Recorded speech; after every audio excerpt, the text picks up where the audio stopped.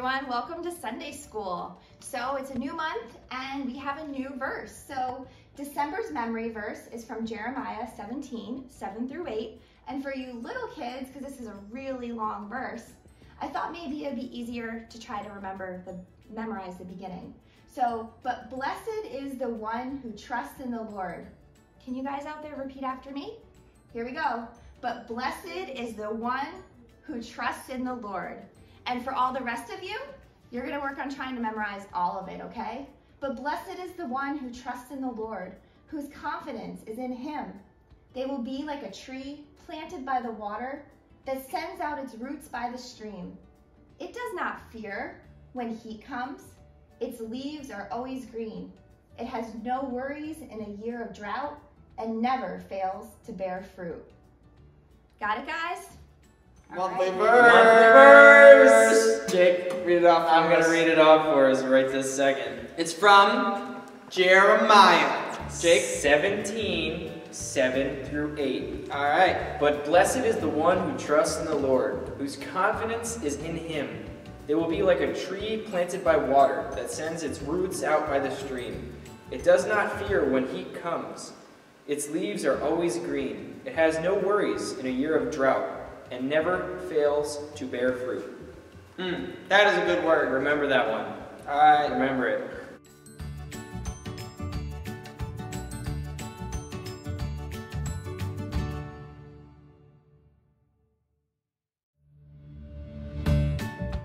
And this week we have some birthday shout outs.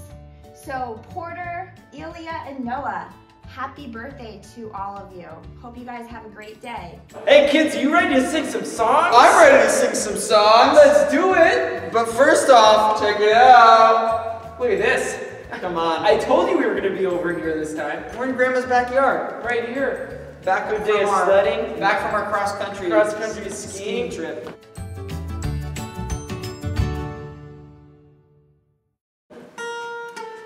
You guys ready to sing? Let's sing some songs.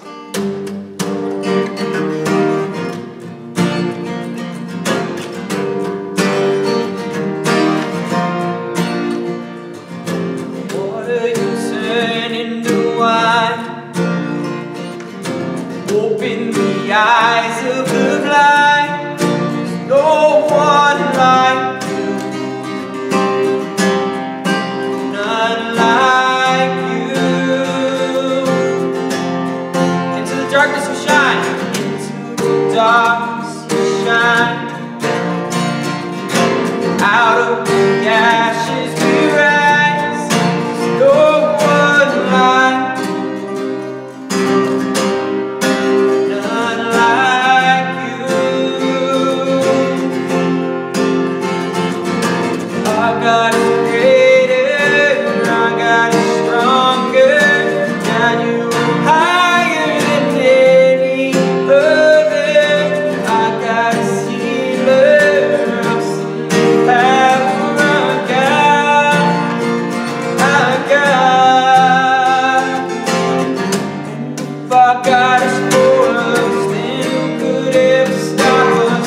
And if our God is with us, then what could stand against? And if our God is for us, then who could ever stop us?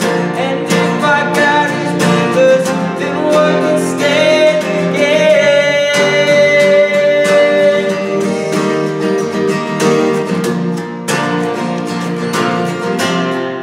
See, our God is greater, our God is stronger. God, you are higher than any other. Our God is healer, awesome in power. Our God, our God. Our God is greater, our God is stronger. Our God is higher than any other. Our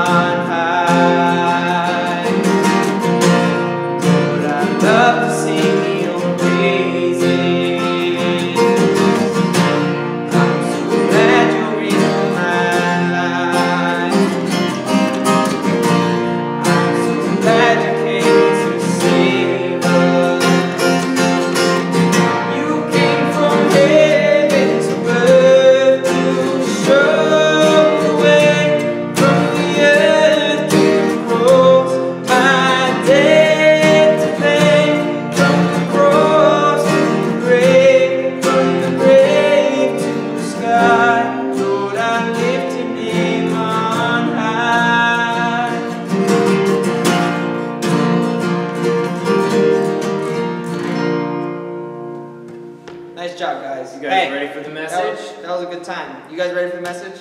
Are you ready? I'm ready. I'm so ready. Dude, nice hair. Nice hair today, Jake. Now I'm ready. Now he's ready. You guys ready? All right. Make sure you guys listen up, because I have a great message for you this morning. Go on. All right? All right, so this week we're going to be learning about the Sermon on the Mount, the Beatitudes. It's story 91 in your Gospel Story Bible book, and we're going to be learning from this. So while I'm reading, just check out the picture and listen along, okay? So as Jesus traveled through Galilee, he healed people with every kind of disease and sickness. Stories about him spread as far as Syria, and big crowds began to follow him everywhere he went. People came from Jerusalem and Judea, but others came from much greater distances, even beyond the Jordan River. One day, seeing the large crowds that were following him, Jesus hiked to the top of a mountain and sat down with his disciples. Then he began to teach the disciples the Beatitudes as the crowd listened in. Each of the 9 Beatitudes begins with the words, "Blessed are." Each one describes a group of people who are blessed by God, and then explains why they are blessed. So here are the Beatitudes. Blessed are the poor in spirit, for theirs is the kingdom of heaven. Blessed are they that mourn, for they shall be comforted. Blessed are the meek, for they shall inherit the earth. Blessed are they who hunger and thirst after righteousness, for they shall be filled. Blessed are the merciful, for they shall obtain mercy. Blessed are the pure in heart, for they shall see God. Blessed are the peacemakers, for they shall be called the children of God. Blessed are they which are persecuted for righteousness' sake, for theirs is the kingdom of heaven. Blessed are you when others revile you and persecute you and utter all kinds of evil against you falsely on my account. Rejoice and be glad, for your reward is great in heaven. For so they persecuted the prophets who were before you. And the Beatitudes are all from Matthew 5, 3 through 12. So Jesus had other things to teach his disciples too. You are the light of the world, he said. And then he used a parable to explain what he meant. When people light a lamp at night, they don't hide it under a basket. Would you do that? That'd be kind of silly. They don't hide it under a basket so that they hide the light. Instead, they put the light on a stand to light the whole house. Just like that, you should let your light shine so that other people can see it and give glory to God. The light Jesus talked about doesn't come from the people themselves, but from God's presence in their lives. When Jesus spoke that day at the Sermon on the Mount, when he spoke again to the people, he said, "I am the light of the world. Whoever follows me will never walk in darkness, but will have the light of life." And that's from John 8:12. So these Beatitudes, they can seem like a difficult list to follow. If God requires us to have a pure heart, how could we, who are sinners, ever see God? The gospel provides the answer though.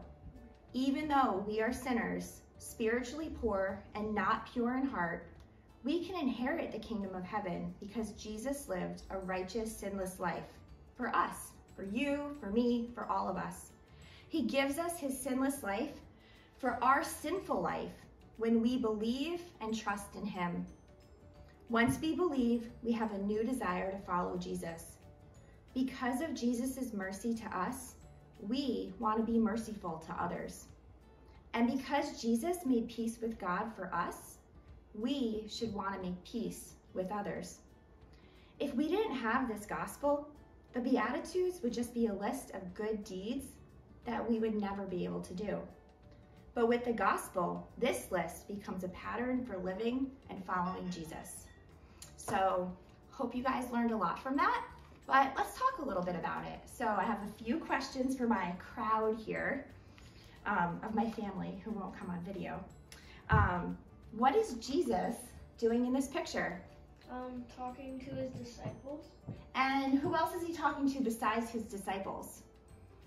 Who are all those other people that came? Disciples. No, there's only 12 disciples. The rest are people that word spread about Jesus, and they started coming from far and wide because they wanted to hear what he had to say too. And why do you think he's high on this hill? So that they can see him better. And Yeah. can speak louder. Yeah, so they can see him better, and so they can hear him better. So more people can hear and see. And then what is one thing Jesus teaches the people that day on the Sermon on the Mount?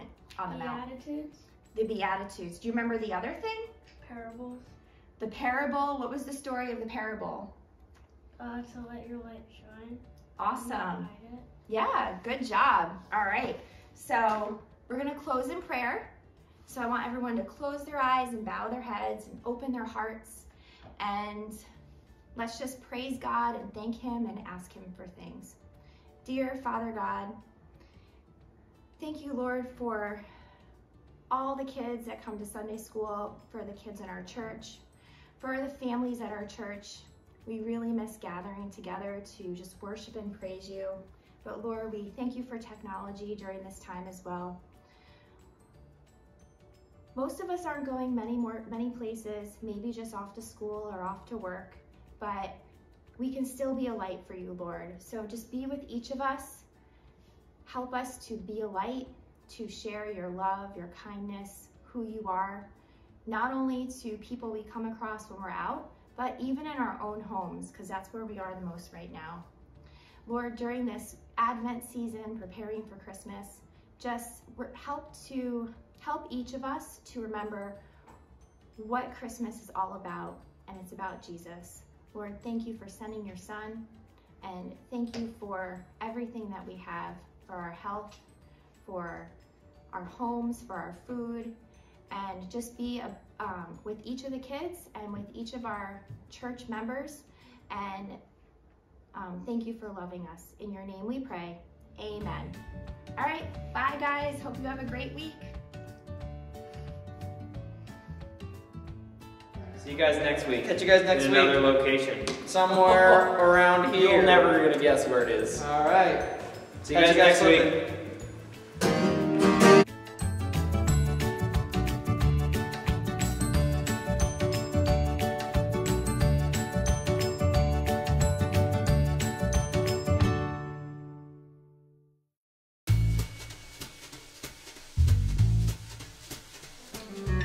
Try to tie this around my waist. Would that be cool? Yeah, it'll be cool because it'll make it like they can't see your legs. Yeah. Like, oh, so it's like a pouch. Yeah. It's like a Kool-Aid jammer. Sure. It's like a drink pouch. Fine, it's These there. are actually awesome. Those are LOB ones. I might take these once the church is done with them. Guys, that's real snow. Yeah. I could make a snowball right now and throw it at Jake, but I'm not going to because he's my friend. Hey, Jake, are you here? Come on. Jake, what are you doing?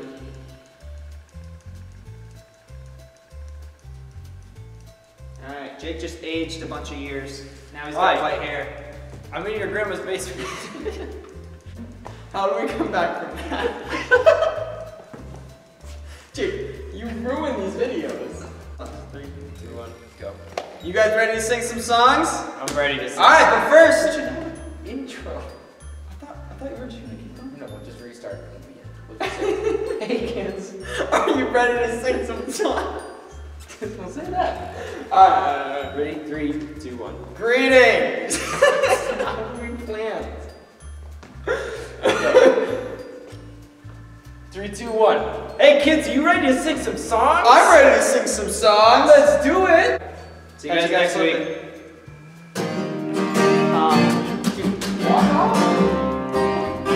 Did you guys not do the monthly verse at the beginning of that one? I don't think you did. Okay, we're gonna walk on and we're gonna do it. Monthly Monthly verse. See you guys next week. See you guys next week.